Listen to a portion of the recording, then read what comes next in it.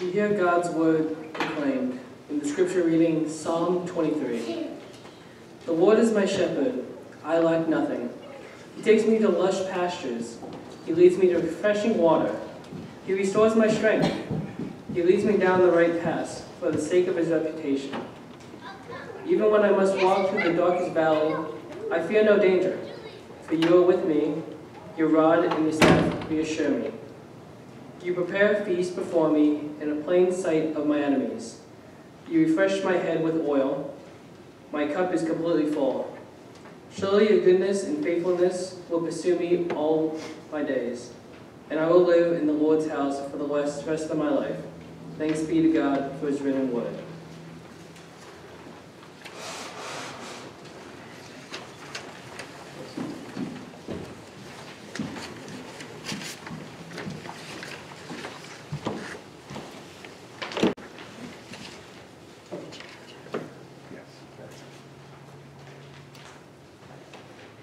I want to suggest for a few moments that we focus on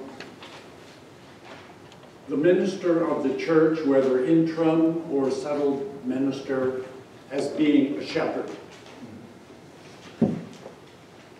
I feel deeply and passionately that a minister, in order to shepherd a congregation under the great shepherd, is her or himself a person who relates intimately and carefully to the congregation. It's really difficult or almost impossible to lead a congregation as a shepherd without an ambient relationship, meaning sharing in the fellowship hall, sharing in the social times of family life, those conversations and prayers on the telephone, visiting people in their private homes, attending to the needs of a nursing home or an assisted living facility or a hospital or a hospice facility. Wherever people find themselves, I believe passionately that relationship and preaching and listening and encouraging faith comes from these kind of connections. So if a pastor is not mixed up in the struggles and the stories of people, this means there's a real disconnect along the way.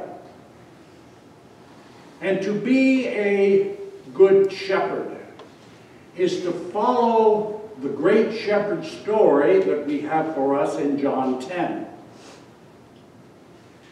Now, in addition to being a shepherd, a pastor shepherd has other opportunities. There are at least 3 other roles in the back of my mind wherein a pastor shepherd connects with the congregation. There could be a time when the congregation needs some coaching. And coaches are in leadership positions to encourage, to guide, to train, to bring forth the potential, the possibilities, and to be in this game in order for all of us to do well. Another activity for a shepherd minister is to be a consultant, to hear what the congregation would like, and to put him or herself in that position of saying, I can do this and this and this, but I need to hear from you, and therefore putting on my consultant hat from time to time, observe and evaluate and say in feedback and in love, this is what I see. And as a consultant before you, here are some possibilities. You might want to rethink this activity, or that tradition, or that way of being. Because I, as a consultant, well, I've been to a rodeo or two. And then it is left to the sheep of God to decide.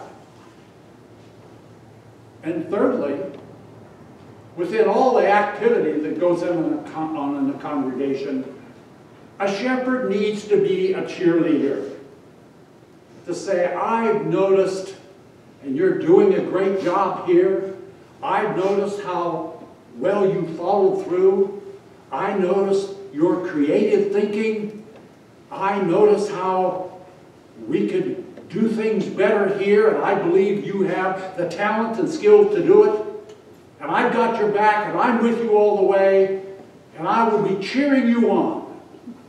And then take the time to pat people on the back, and to notice people, and to recognize people for their strengths, their abilities, their successes, and how we are doing. So a pastor functions in all these places at different points in time. And so we look at Psalm 23 this morning. There we translate ourselves back into this ancient world, and we thoroughly enjoy this beloved pastoral imagery. This is the kind of imagery that's compelling. It is an experience that is for the day. So it is a temporary experience of David, and for all shepherds and all people who read, to enjoy the goodness of God's love, but not sliding into sentimentalities.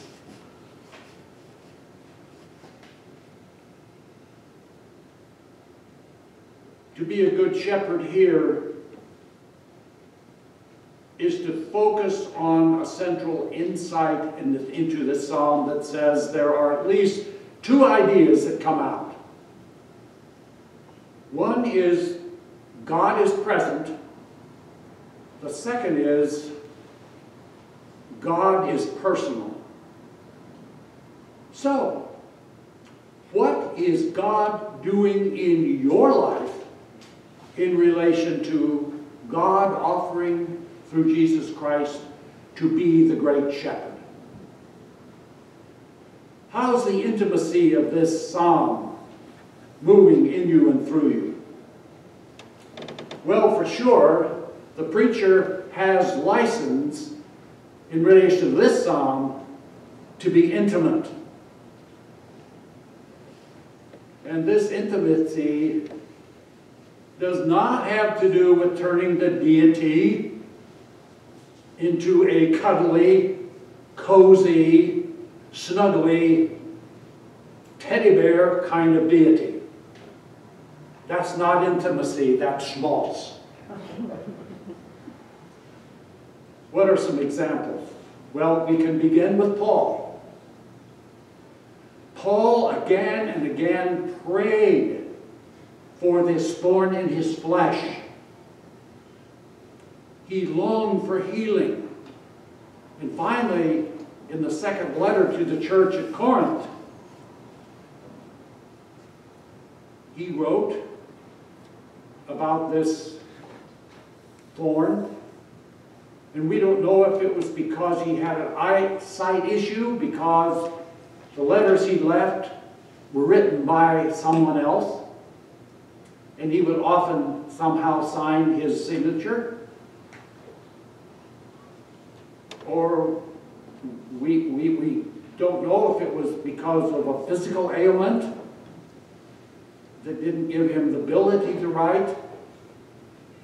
But the Word of God came to him, and he finally wrote to the church at Corinth, simply saying, the message of God to me in the heart of hearts of my faith and spirit is, my grace is sufficient for you. Until the day he died, the thorn was there. But the grace of God grew and welled up and was sufficient for him in the midst of his pains. Other experiences from the gospel include the intimacy of Jesus.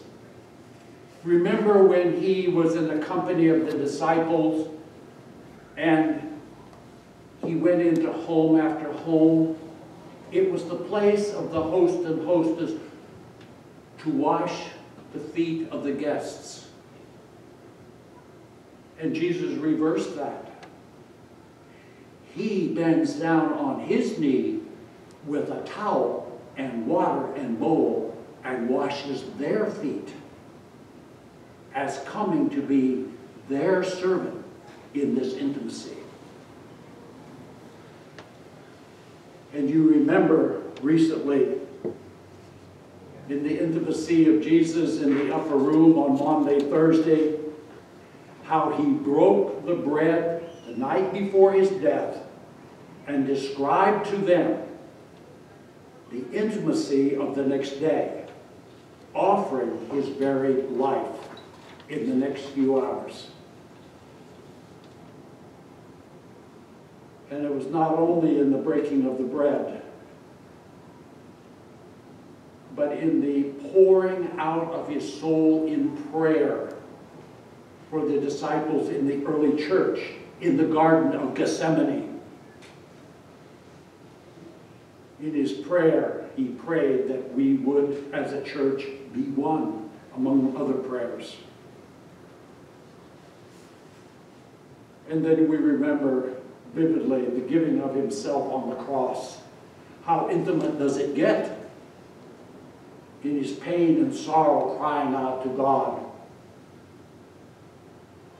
After friends and family and 3 years of preaching and intimacy with people, he was completely alone, and then prayed in desperation, my God, why have you forsaken me?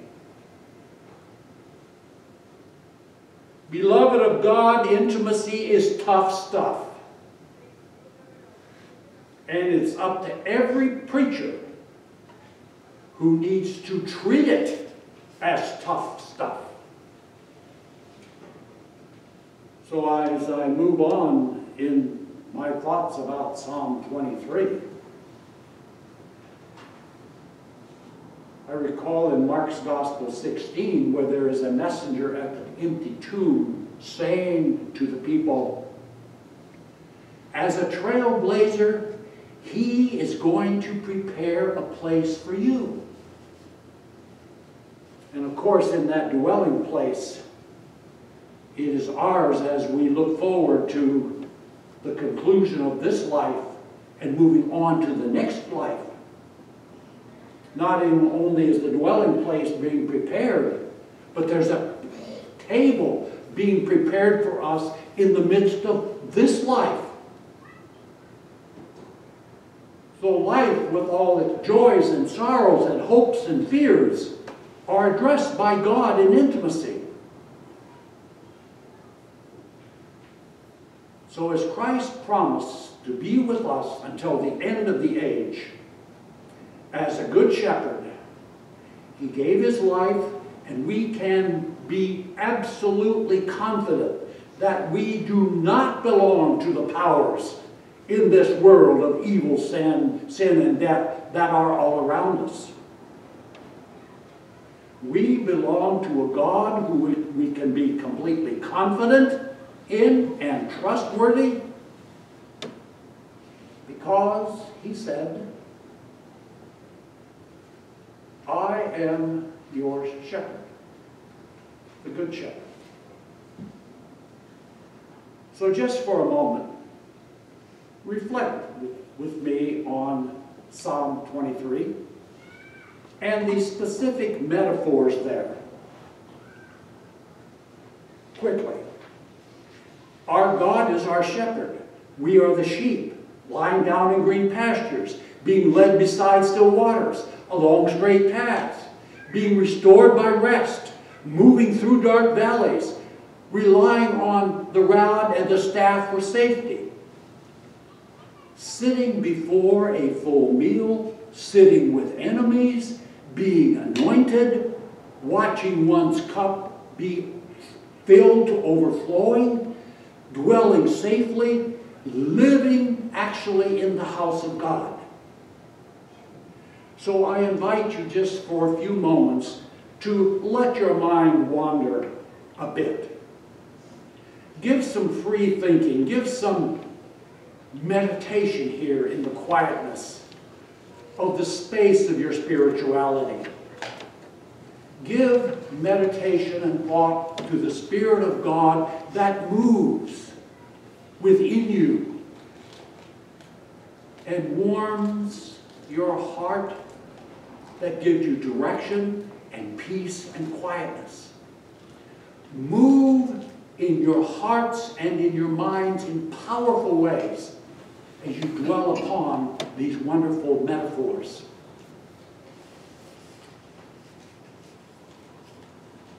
But as I look at these metaphors, I think there are two that are primary.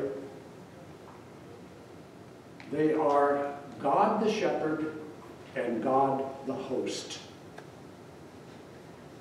And I believe shepherd and host funnel in to one element. And that element is that God is providing nurture. Nurture, especially for those who are in distress. Now this means that in order to draw near to God, God is going to feed us. Being nurtured by God is to be fed by God. And it so happens that both Judaism and Christianity have recognized and celebrate the importance of divinely provided food.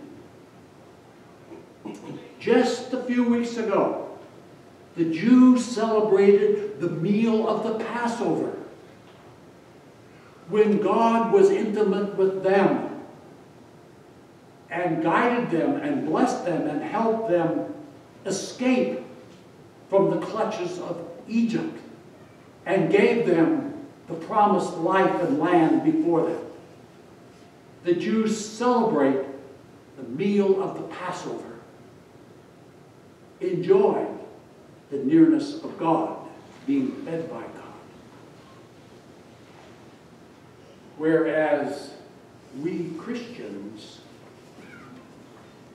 experience the table prepared for us, as mentioned in the psalm, as mentioned in just a few moments when we will enjoy Holy Communion. In front of us, in the midst of our lives, we are nurtured and fed by God Almighty through the life of Jesus Christ, as the Scripture would describe for us, the great shepherd.